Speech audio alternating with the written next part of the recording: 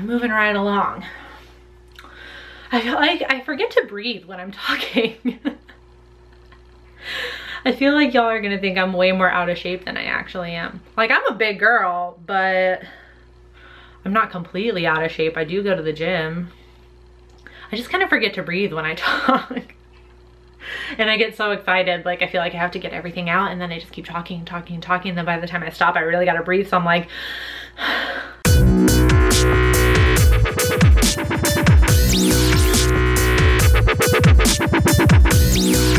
hey there, creepy peeps. Welcome to another movie review. I never figure out if they're stale or not before I start talking. And then I have to awkwardly look down and figure it out. Anyways, today I'm talking about The Hallow, directed by Corin Hardy. The Hallow is about a young couple that has a newborn child, and they move out to somewhere in, was it Ireland? Pretty sure it was Ireland or Ireland. There we go with my heavy breathing. I think now it was Ireland. They move out to Ireland because the husband, Adam's job is, I don't even really know what it is. It has something to do with like cutting down forest to, I guess, for like development. So I guess to put in homes or shops or something like that. So yeah, and of course the locals don't want him disturbing the forest, and of course creepy things start happening because of this, like, you know, from the forest. So we'll get right into what I liked about the movie, and it was the whole concept of the forest being inhabited by fae or fairies. I feel like there are like little to no I feel like there are little to no horror movies that deal with like kind of like Irish folk tales and lore and legends and things like that. So a really big thing is like fae, like I said, or fairies. And I've read like those, this is gonna sound funny, but that subject tends to be the subject for a lot of like young adult novels. So like, I mean, I still read young adult novels to this day, but in high school I read a lot of books that was like the subject of it. It had to do with that type of folklore.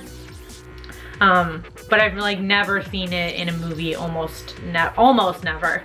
So it was really cool that they incorporated that, because while of course the young adult novels like romanticize the idea, the real like folklore and legends like have the fae being like, a lot of times they're like child snatchers.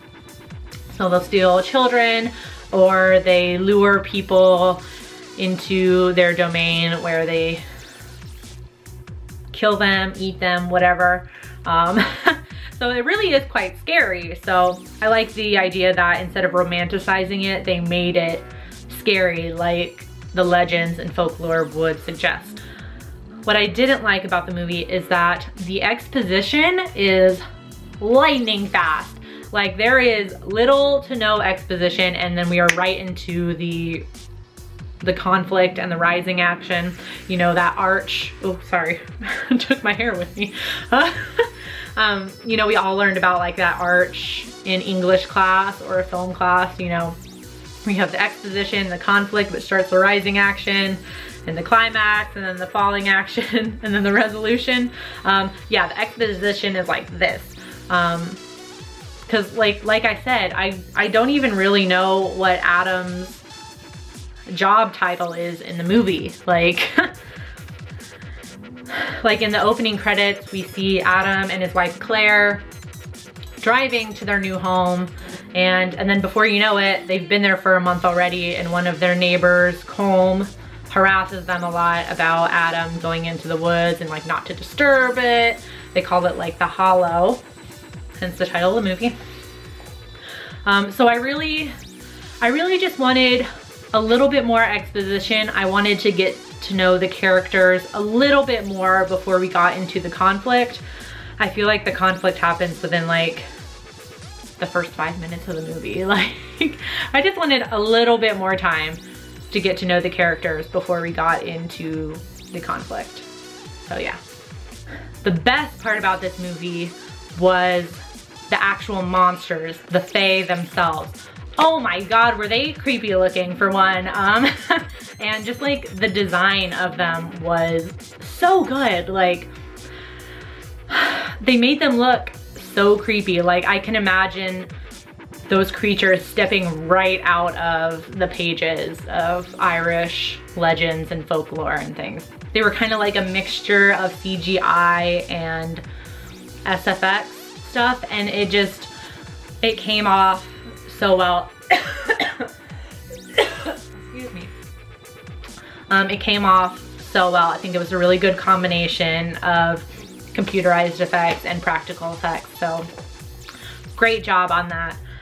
Yeah, so overall, I would recommend you watch it. Sure, I would recommend it. The bad parts weren't so bad that I wouldn't ever watch this again. I'm probably gonna watch it again for sure. It was creepy enough that I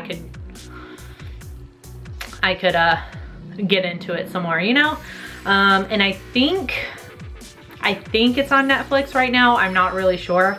I came across it at Movie Stop, so I had it on DVD. That's how I watched it, but I'm pretty sure it's on Netflix now. So you can go watch it for yourself if you so wish. And of course, if you've seen it already, let me know in the comment section down below what you thought about it. And until next time, stay straight. Bye!